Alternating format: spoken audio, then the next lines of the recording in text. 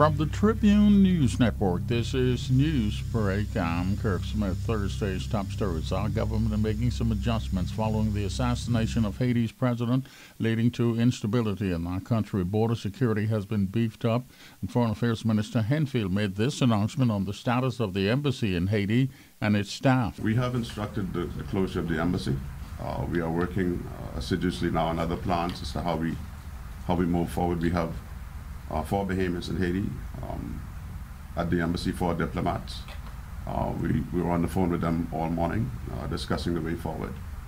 They, in the moment, are safe, and we will announce plans as we move forward. Prime Minister Minnis has released a statement saying, among other things, that he was deeply saddened by the developments in Haiti. PLP leader Davis expressing shock and regret. CARICOM leaders are monitoring the situation in Haiti closely. The investigation into that Treasure Key plane crash continues, and there are reports now that the 2 pilots who died were not qualified to fly that plane. And there's another report indicating that police are looking into reports that the plane was stolen. This is Newsbreak from the Tribune News Network.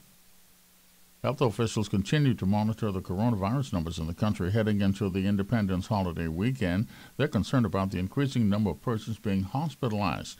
Former Deputy Prime Minister Mother Pratt is among those hospitalized with the virus, but she's getting better, according to her doctors. Police looking into an incident at the Joseph Alfred dock here in the capital, which left a man dead. Reports say the man was electrocuted while he was working on a small boat dock there.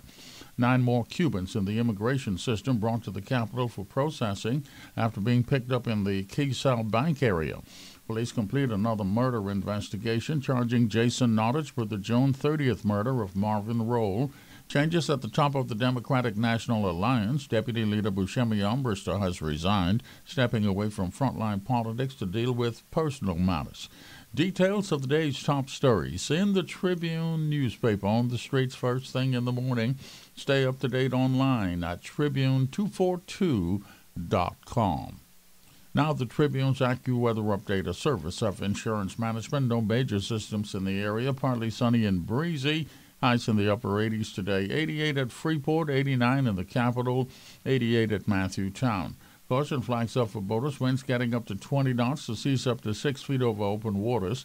High tide now. The next low around 3 this afternoon. Turning partly cloudy tonight. Lows from the upper 70s to low 80s. No systems in the tropics to be concerned about right now. For complete weather information, check the Tribune's weather page. For your insurance needs, call Insurance Management. We're now in the hurricane season. Insurance Management urges you to complete your preparations and ensure that your home and contents coverage is up to date. Call them today. With more than 40 years in business, nobody does it better than Insurance Management. This is Newsbreak from the Tribune News Network. Selling a car, lot, home, or computer? Call us today. The Tribune Classified Trader. 502-2351. Your #1 source for buying and selling items in the Bahamas. If you really want to sell your personal items, then the Tribune Classified is the answer. Pick up a copy Monday through Saturday in the Bahamas' leading newspaper, the Tribune, the people's newspaper. Thursday's world news headlines. Tropical storm Elsa now moving up the east coast of the U.S. It's weakened now, but it's still dumping rain as it goes. The storm blamed for at least 1 death in the U.S. Florida trying to dry out after heavy rainfall from Elsa for the past couple of days. Florida officials now say they do not expect to find anyone alive in the rubble of that collapsed condo. It's now turned into a recovery effort as they try to find the missing person still unaccounted for. CARICOM officials watching the situation in Haiti closely following the assassination of that country's president, not immediately clear what happens there next. Tribune's gas tracker prices: Shell 509, Esso 507, Rubis 501. No changes in the capital. Now your sports notes brought to you by the Tribune Sports section. Countdown to the Olympics in Tokyo. The Tribune Sports has its latest profile. Game 2 in the NBA Finals tonight. DeAndre Ayton and the Suns look to go 2-up on the Bucks in the series. Get the latest Major League Baseball news. Jazz and the Marlins beat the Dodgers again. Find out who made the finals in that Euro Soccer Championship tournament. Updates on Wimbledon and the Tour de France in the Tribune Sports Thursday. For all of your sports details, you want to check the Tribune Sports section.